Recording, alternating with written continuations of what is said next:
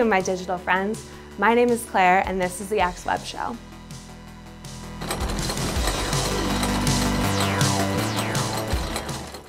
ARP. What the is that? Sorry. The Address Resolution Protocol is important but mysterious. And no, it's not part of HR or something for retired people.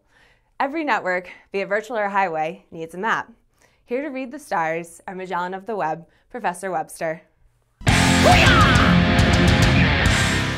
Now, we've talked about how data gets sent over the network, from subnet routing to Ethernet and, let's not forget, GNOME power.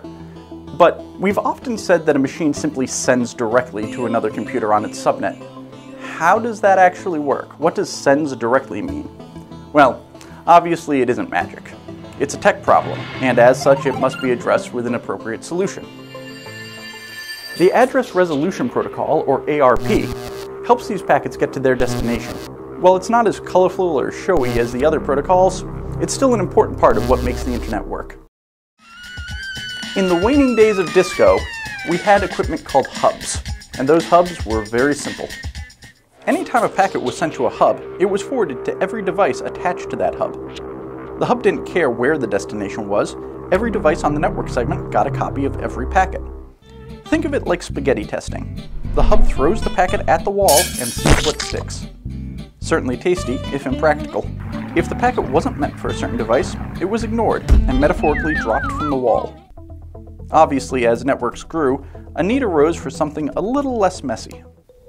Ethernet infrastructure started moving over to switches in the 1980s.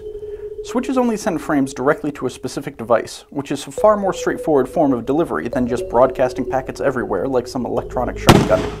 However, a switch can only handle Ethernet, not higher protocols like IPv4 or IPv6 or ICMP.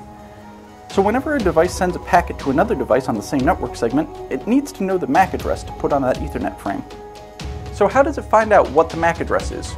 Well, let's go into detail. The solution to this conundrum is the Address Resolution Protocol. Now, ARP actually runs over a wide variety of link and network layers, but for this episode, we're just going to focus on IPv4 over Ethernet. Now, it's worth noting that IPv6 actually doesn't use ARP. It uses something called the Neighbor Discovery Protocol, but we'll talk about that when we talk about IPv6 later. So let's take an example. In our video on subnet routing, we compared IPv4 packets to letters. Our home machine needs to send an IPv4 packet to another machine on the network, so it writes the letter and puts it in its envelope.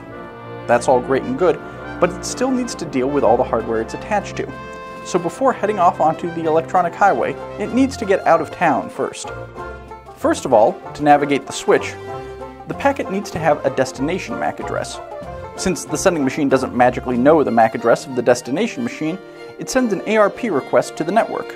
Hello world, I need a roadmap to Boise. After that, I'm good.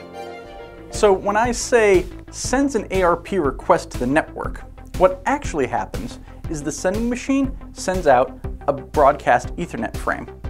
Now, protocols like Ethernet and IP have what are called broadcast addresses, and a broadcast address works more or less like a hub. Anything sent to that address is delivered to every machine on the subnet. ARP takes advantage of that fact. If it doesn't know the MAC address of the destination machine, it sends out an ARP request to the Ethernet broadcast address, which is just 12 Fs in a row. When the ARP request makes its way to the destination machine, the destination sees its IP address in the request and sends back a reply.